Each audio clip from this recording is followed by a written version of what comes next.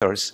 By now, black holes are pretty much accepted by astronomers as one of the many inhabitants of the universe, but there was a time when this was not so. And I will start from the very beginning. Actually, if I wanted to start from the very beginning, I should go back to a guy called Reverend Mitchell, who conceived of the idea of black holes in Newtonian gravity, but you know, you really want Einstein gravity to describe black holes for what they really are. And so we had to start with Einstein, who in November 1915, after 10 years of struggling to put together Newtonian gravity with special relativity, came up with what we now call the general theory of relativity.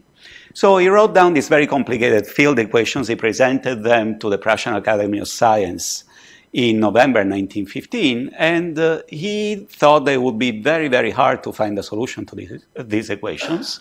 What he didn't expect is that a German mathematician, Karl Schwarzschild, would find a solution to the field equations under conditions of very high symmetry. So this German mathematician looked for solutions that do not depend on time and that are perfectly spherically symmetric. So, you know, it's a mathematical solution. It is what it is. He found it while he was fighting for the German army during World War I. And at the same time, he contracted a terrible disease, and in fact, he died on the front.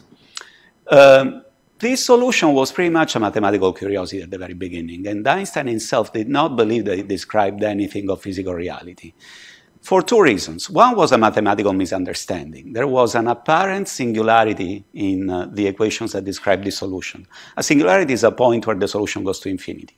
So at first sight, if you look at this solution, it looks like it's very badly behaved at some finite radius, and so people thought, yeah, you know, whatever, it's mathematics, it doesn't mean much. But then there was another solution, another singularity inside, and that's a different story that I will get back to a little bit later. So, okay, there's some mathematical solution of the field equations, but no one really cares. Until 1930, when an Indian student, a very gifted Indian student by the name of Subramanian Chandrasekhar, wins a scholarship to go to Cambridge and study astrophysics there. So at the time, you didn't have airplanes, so this guy gets on a boat and he travels for about a month to go from India to Cambridge, and on the boat he's doing math. He's doing what he knows how to do, and he's tinkering with ideas coming from quantum mechanics that at the time was a brand new theory and special relativity, and he understands that certain stars that are called white dwarfs must collapse gravitationally if they are more massive than a certain mass, which is 1.4 times the mass of the Sun, what we now call the Chandrasekhar mass. So he gets to Cambridge and he talks to Sir Arthur Eddington, who at the time was the British royal astronomer. So he was the world leading authority in astronomy. And Eddington, in public, ridicules his discovery, and he calls it a stellar buffoonery. And Chandrasekhar was a young kid at the time. He's completely shattered by the reaction by Eddington, and he decides to leave. And he goes to the United States. He moves to Chicago. He becomes a professor in Chicago. He works for many, many years, makes a lot of discoveries, writes 7 books. And in 1983, he gets a Nobel Prize for what we now understand was the discovery that these stars, when they are too massive, must collapse. Okay? Then, in 1939, something else happens. In 1939, of course, the Second World War begins. And at that time, there's another very brilliant physicist in the US who goes by the name of Robert Oppenheimer, and I'm pretty sure that several of you have heard that name before, who's working with a student, Snyder, on this idea of collapse. And basically, he understands in a paper that is now famous, but at the time went unnoticed, that stars can collapse and form what we now call black holes. But this idea goes dormant because of history. Oppenheimer basically has to stop working on fancy astrophysics, and he goes to Los Alamos, puts together a group of brilliant people, and builds the atomic bomb, right? At the same time, there's another guy who's a main actor in this story who's called John Wheeler. John Wheeler went to Denmark, where he studied with Niels Bohr. I was recently there visiting the Niels Bohr Institute in Copenhagen, and there's some nice pictures of John Wheeler. You see him here. He had a very special style when he lectured, and he used to draw a lot of diagrams on the board and then go through the diagrams one by one during his talks. He was a very fascinating speaker. Wheeler was a nuclear physicist by training. So he studies with Niels Bohr, and then a tragedy happens. His brother dies in my native Italy while fighting in World War II. And at that point, he decides that he really wants to get involved in the Manhattan projects. He joins Oppenheimer, works on the atomic bomb. You know how that particular story ends. The war ends. In 1950, Wheeler decides to get together with many brilliant students. One of them is this guy, Kip Thorne, who got the Nobel Prize just a couple of years ago. And he returns to the problem of gravitational collapse that Oppenheimer had attacked back in the 1930s. And with this group of students, he understands gravitational collapse much better. And in 1973, he writes this book called Gravitation that is like 1,000 pages thick, and I have 2 copies of the book in my office, and that's how revered it is, and it's the Bible for everything gravitation. Okay. Then the 1960s. In the 1960s, there's a couple of crucial developments. One is that, once again, a mathematician springs to action. This guy is called Roy Kerr. And I told you that the solution that Schwarzschild had found was very symmetric. It was perfectly spherical, and we know that stars rotate. So, you know, if a star collapses, it cannot form an object that is not rotating because of conservation of angular momentum. And this guy, Kerr, finds a solution that is what we call now a black hole, and it's rotating. So that's the mathematical progress. And by coincidence, in 1963, there is an astronomer at Caltech called Martin Schmidt who discovers an object that is extremely bright, very far away, located at a redshift of 0.15, and changes. It changes on a timescale that is very short. So he calls this object a quasar, a quasi-star. This object has to be very bright, very compact, and it outshines even the brightest galaxies. Now we understand that that object was the first supermassive black hole. So in the 60s and 70s, many other things happen. One of them is developments that involve the Space Telescope that I will tell you about in a minute. And Kip Thorne, Wheeler's student, gets together with another bunch of very brilliant students, and they try to understand whether these black hole solutions are stable or not. They are still purely mathematical solutions, so people want to understand if they make sense at all, and they try to understand if they're stable, and they had to do a lot of math, and the math turns out right, and these objects are stable. Okay? All right. Not only they are stable, they are very fascinating. And they're very fascinating because 2 British mathematicians, one of them is Roger Penrose and the other one is Stephen Hawking, they discovered that the gravitational collapse that I spoke about before is a very generic feature, and whenever it happens within the theory of general relativity, it inevitably leads to the formation of singularities. Now, this is not the fake mathematical singularity that I was talking about before, it's a real singularity. So black holes are sort of like the time reversal of what happens in the birth of the universe. At the birth of the universe, there's a singularity, or a point at which we don't know what the laws of physics look like, and everything expands out of the singularity. Gravitational collapse is basically the same film in reverse. All right? And so Hawking, in particular, understands this fact, and he also understands something else, that if you try to combine quantum mechanics with black holes, then black holes are not quite as black as they are pictured to be, because they can radiate. Now we call that Hawking radiation. We think that it holds clues to the nature of quantum gravity that we don't understand yet. So, all in all, black holes are mathematical solutions of the Einstein equations. They do not involve matter. They're very pretty mathematical constructs that I can write down in 2 lines on a piece of paper. But they are extremely fascinating because, as Chandra said, and Chandra is someone who has had a very active scientific life, in all of that scientific life extending over 45 years, the most shattering experience for him had been the realization that an exact solution of Einstein's equations discovered by Roy Kerr provides the absolutely exact representation of untold numbers of massive black holes that populate the universe.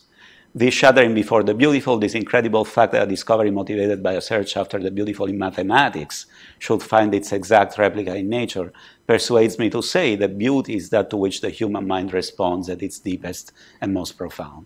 It's mind-boggling for someone like me who does physics for a living that you can write down simple equations and solve them, and the universe works that way. You know, it's really amazing. So how do these black holes get there in the universe? In several ways, we think, but the most likely way is through the collapse of stars. So what you have are stars. You guys probably come here often. You know how stars work. Stars work through a balance of gravity and pressure forces. Gravity pulls stuff in. When stuff gets compressed, it becomes hot. It becomes hot, there are nuclear reactions. Those nuclear reactions burn, typically, 2 hydrogen atoms into helium and release some energy. And that energy generates pressure that pushes outwards. Okay? So you have nuclear reactions, you burn nuclear fuel, you push outwards, gravity pushes inwards. And when stuff becomes more and more compact, there are other nuclear reactions that come into play. So you have hydrogen that burns into helium, and then carbon, and then neon, oxygen, silica, and iron. And that's it. And that's it because iron, out of all nuclear elements, is the one that has the lowest binding energy per nucleon, we say. So it's the most stable of all nuclear elements. You cannot make anything that is more stable than iron. Okay, so when you run out of fuel, what happens? Gravity wins. And when gravity wins, all of this stuff collapses and the star dies. And it makes a big splash and it produces what we call a supernova. The first supernova was observed by Chinese astronomers back in 1054. And what they saw was they were looking at the sky, they were keeping very careful record of everything that they saw. And in their journals, they wrote down that a star suddenly appeared in the sky. It was there for about 23 days, and then it disappeared. So they didn't know where it went. And now we understand that this was a supernova, and what was left behind was what we now call a neutron star. What are all of these crazy things that I'm talking about? White dwarfs, neutron stars, black holes. I like zombie movies, and I hope you like this movie too. It's brilliant. It's brilliant. This is The Night of the Living Dead. If you haven't seen it, I highly recommend it. What these objects are, they're zombies. They are stars who died and come back to life. Okay? How do they come back to life? There are several different ways that stars can come back to life. When a star is small, smaller than about 3 solar masses, take these numbers with a grain of salt because no one really knows. But let's say smaller than about 3 solar masses, then a star like our sun, after it burns its nuclear fuel, it expands, it becomes a red giant, then it collapses eventually, and it forms a white dwarf. If the mass of the star is higher, how much higher? Between about 3 and 10 solar masses, about, okay? Then, when the star collapses, it forms what we call a neutron star. But if the star is really, really massive, more than about 10 solar masses, then there is nothing to keep it from collapsing, and it produces a black hole. What keeps a white dwarf together is quantum mechanics. It's the uncertainty principle. It's actually the Pauli exclusion principle between electrons. So electrons don't want to be together and they push outward. What keeps a neutron star together is the same idea, but for neutrons. And what keeps a black hole together is nothing. A black hole is just stuff that keeps collapsing. Okay? So if you imagine picturing gravity as the bending in the fabric of space-time, what you can imagine is that you have a large sheet, and this sheet is only mildly bent by the sun. it's much more bent around a white dwarf and extremely bent around a black hole. And the way to understand the gravitational collapse that I was talking about before, a very useful analogy comes from a book that Kip Thorne wrote, which is called Black Holes, Time Warps, Black Holes and Time Warps, I think, Einstein's Outrageous Legacy. This is what he calls the parable of the ants. So imagine that you have a bunch of ants living on a membrane, like the one that I was talking about before. And one of these ants is a loner. She's an astronomer. She decides to stay at the side of the membrane because she doesn't like partying. But the other ants, they decide to congregate at the center and have some drinks. So they go to the center, and the membrane, under the weight of the ants, starts collapsing, okay? Now, these ants decide to communicate with the loner by sending little balls, okay? And they send little balls every 1 second, let's say. So they send a ball, and they send a ball, and they send a ball, but at the same time as they're sending balls, they keep falling because the membrane is collapsing down. And at some point, the speed at which the membrane is falling down is faster than the speed of the balls that they're throwing out. So in this analogy, the balls are light, and the fact that the ants are congregating at the center and collapsing is matter in a star that is collapsing to a black hole. And at some point, as you can imagine, there's a horizon, there's a point beyond which these balls will never get to the astronomer anymore, and he will think that these ants are frozen at that point. And in fact, initially, people thought of black holes as frozen stars. That's what they were called in Russian books before John Wheeler and the gang came over and started calling them black holes. So this is exactly what happens during gravitational collapse. From the point of view of the ants, nothing wrong happened. They just fell in, and they got trapped. They'll die, but you know, whatever. That's life. So you cannot see a black hole because, by definition, not even light can get out. So how do we see black holes? The way we see black holes is through gas that is accreting onto the black hole. And that's because physics tells us that neutron stars can never be more massive than about 3 solar masses. There's just no way that regular matter can keep them together if they are more massive than that. So you watch gas that is falling onto something that is very compact, and if it's very compact and it's more massive than 3 solar masses, then you can be pretty certain it's a black hole. This is the way the first black hole was observed. In 1964, by this guy, Riccardo Giacconi, who comes like me from Italy and got the Nobel Prize, unlike me. And he was here, and he played a major role in the development of the Space Telescope, as you all know. And Giacconi went on, and he basically created a whole new way of looking at astronomical objects through X-rays. There's a second way that we can look at black holes, and I'll show you a neat movie here. This is not a black hole that is born from the collapse of stars. This is what the monster that lives at the center of our own Milky Way. It's called Sagittarius A star, and the way we see it is through the motion of S stars that are very close to that central object. This white dot is only there to guide the eye. It's not really there. And what we observe over time, you can see the date of the observations over here, are perfect ellipses around something that we don't see. Now, from the shape of those ellipses, you can tell the mass of the big guy that they're orbiting around.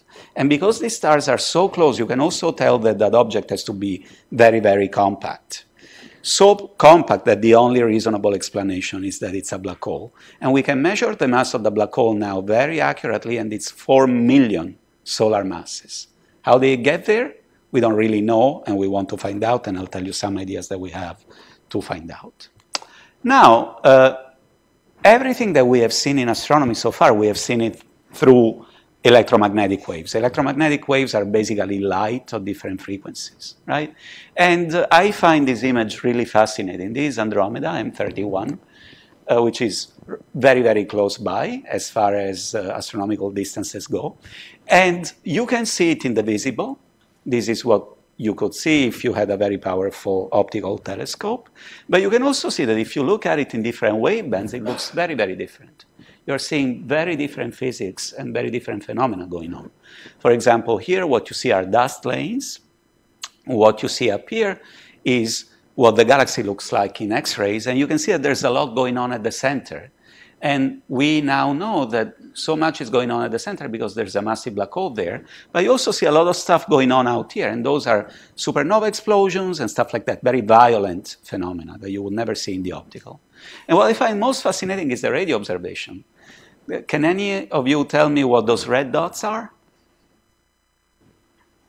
You know? So those are quasars. Those are other black holes that are behind the galaxy, but they're so bright that they outshine the galaxy, like I told you before. So you see many, many black holes in the picture there. Huh? Okay, now to explain a little more about how black holes work, I have to introduce a little bit of general relativity. And I need to explain how general relativity is different from Newtonian gravity. Newtonian gravity is a perfectly good theory. I just spent about a month over the street there at the physics department teaching only Newtonian gravity. It's super beautiful and explains everything that you need to know about gravity in the solar system, except maybe one thing, but that's kind of minor. And Newtonian gravity works in the way that I bet most of you know. It tells you that two objects attract each other with a force law that is proportional to the masses of the two objects and inversely proportional to the square of the distance. Now, that force law is very beautiful, pretty accurate, but it's wrong. And it's wrong because it tells you that the interaction between two masses propagates at infinite speed. And because of special relativity, we know that nothing can propagate faster than the speed of light. So when Einstein discovered special relativity, he spent about 10 years thinking long and hard about how to fix Newtonian gravity so that it wouldn't clash with special relativity. And he came up with this crazy idea that gravity is not a force at all. So gravity is the natural state of motion of objects. The only reason I'm not falling through the floor is that the floor is pushing up on me. If there were no forces from the floor pushing up on me, I would be happily falling. And that's the natural state of all things. They just fall all the time. Okay? So this is summarized by another famous phrase by John Wheeler, which says that space-time tells matter how to move, and mass tells space-time how to curve. How do we know that Einstein was right and Newton was wrong? The first time we found out was exactly 100 years ago. There was a very famous expedition led by Eddington, the same Eddington that I was talking about before, the royal astronomer, the one who ridiculed Chandrasekhar, who knew that there would be a complete solar eclipse, and he knew where that solar eclipse would happen. So he set up an expedition. He himself went to a small island close to Africa, the island of Príncipe, and he sent other astronomers to Sobral in Brazil, in the Amazon region of Brazil, and they observed what happened during the solar eclipse. Why were they interested in this? Because one of the predictions of Einstein's relativity is that every mass must bend light. Okay? So they knew that if they would look at the spot where the sun was, because the sun was there, and because it was dark, they could look at the positions of the stars behind the sun and measured how deflected they were because they were behind the sun. And Newton predicts a certain deflection.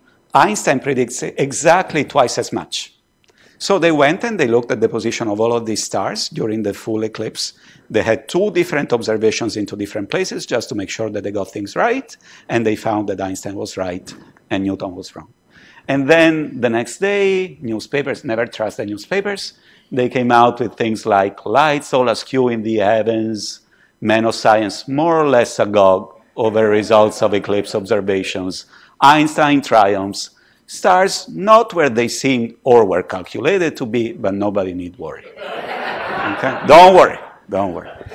Now, we have seen that light bending in a much more spectacular way, and I'm sure all of you have seen this picture.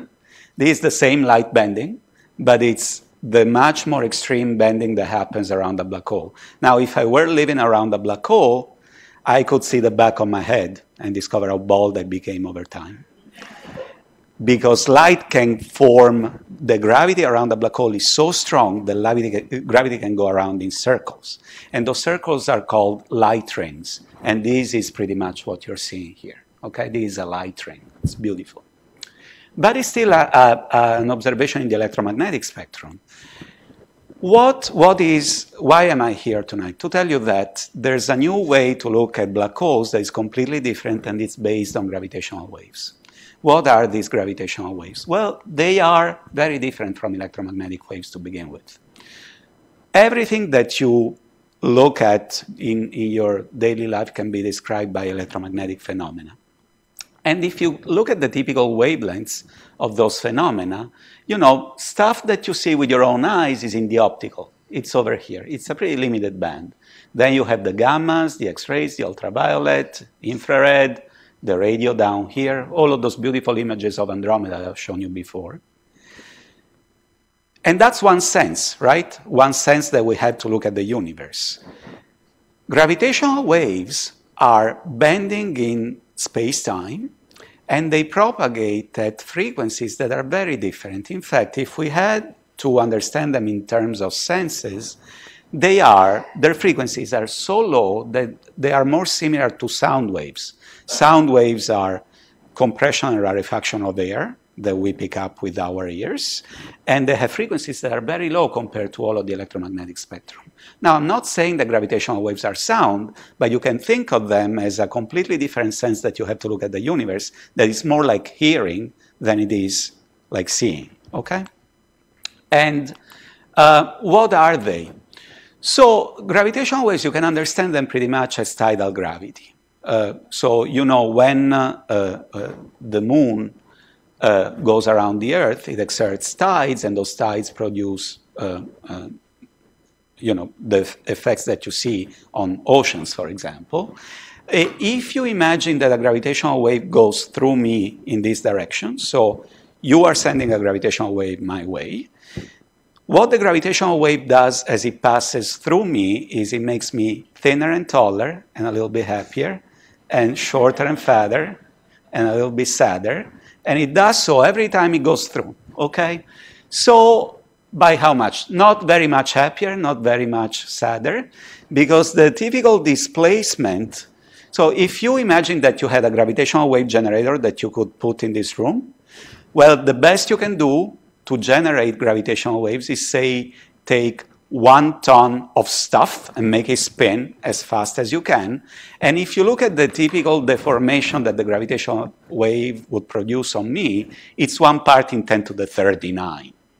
Okay, not very much happier. So there's no hope that we can generate gravitational waves on Earth and detect them. But if you start talking about massive black holes in the universe moving at speeds close to the speed of light, you get a number that is still ridiculously small. It's about 10 to the minus 21. That is still ridiculously small. So if I want to build a detector on Earth, I need to make it as big as I can, because I want to make it long, because that number is the delta L over L. It's the fractional displacement as the wave goes by.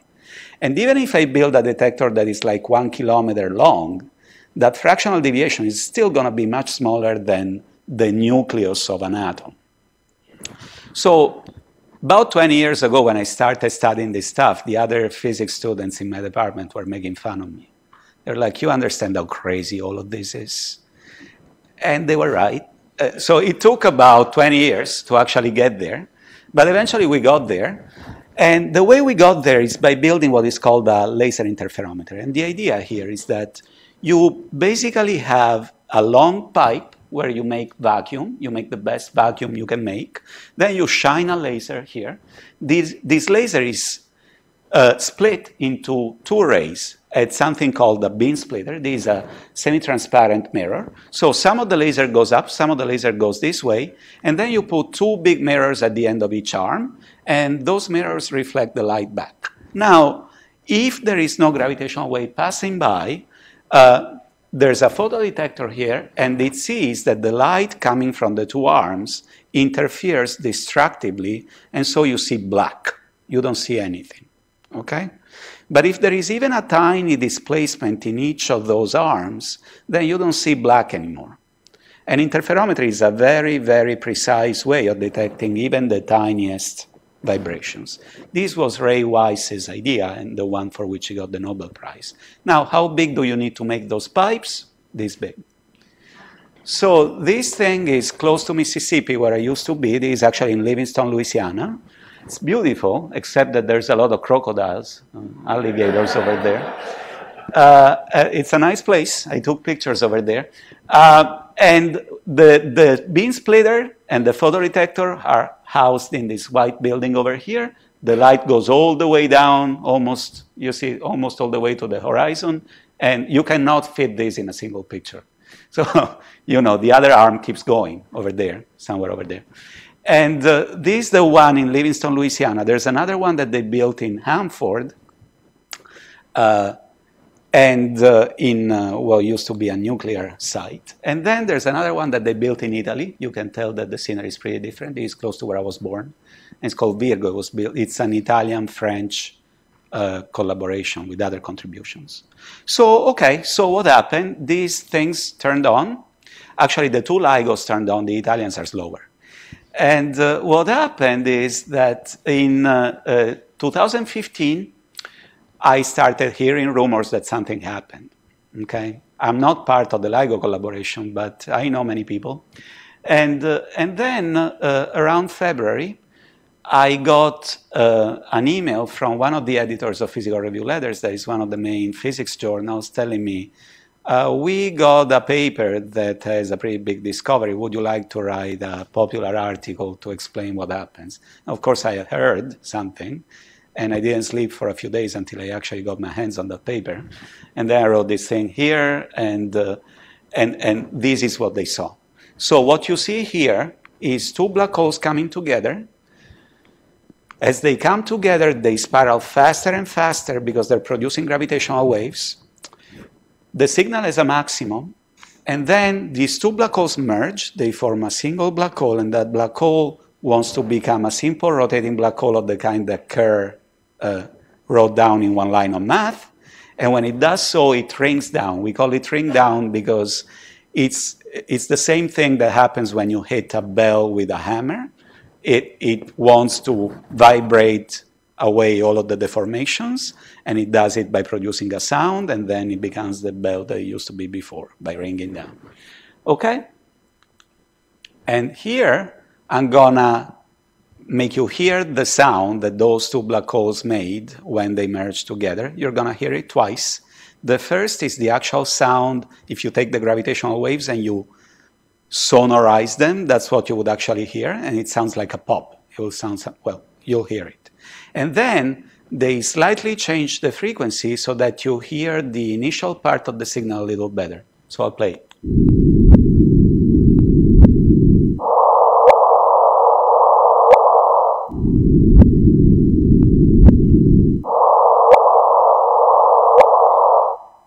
So the thud that you hear, that's this ring down signal. And then they expanded the frequency band so that you can hear it better. You can hear what we call a chirp. It sounds like a whoosh more than a chirp. But it's pretty much the same way that birds make sound. It's a sound of increasing frequency and increasing amplitude. So it's the same kind of sound. It depends on the frequency at which you play, but it's pretty much the same thing that birds do. Black holes sing, right? Okay, so this thing is published. They put in nominations for the Nobel Prize a little too late, so they don't get it the first year around, they get it the next year, because this was such a big deal. And the people who got the Nobel Prize are Ray Weiss, who basically invented the idea behind the interferometers, Kip Thorne, that I nominated many, many times, and Barry Barish, who basically put together the collaboration, made it work as a particle physics experiment. 1,000 people worked on this. So, what happened afterwards? What happened is that besides those two detectors, notice that they turned on September 12th. 2 days later, they detected something. So all of a sudden, we became just sensitive enough that we could see these things. And we knew at that point, we knew that we would see more. Okay? In fact, we have seen many more. The detectors were operational for a little while. You see from December until January. Then they turned on for an upgrade, and then they started taking data again. And they saw a total of 10 binary black hole mergers and 1 neutron star merger, one merger of 2 neutron stars.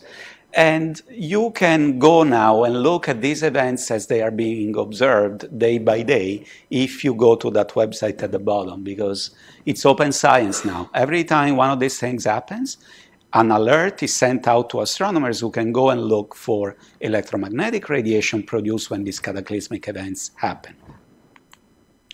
This is the catalog of the 10 events which are public and published. There's 10 black holes, and then there is one that is much longer. That's the merger of 2 neutron stars. Why was that so relevant? I will explain it in a minute. So, think again about the way that a gravitational wave works. It goes through me, and it makes me a little taller, and then a little fatter, and a little taller, and a little fatter. Now, I built a detector, which is 2 arms. So if a gravitational wave comes in, and it hits the detector face on from above or below, it's going to stretch and squeeze both of the arms, right? But if it comes from the side, it's going to stretch and squeeze only one of the arms.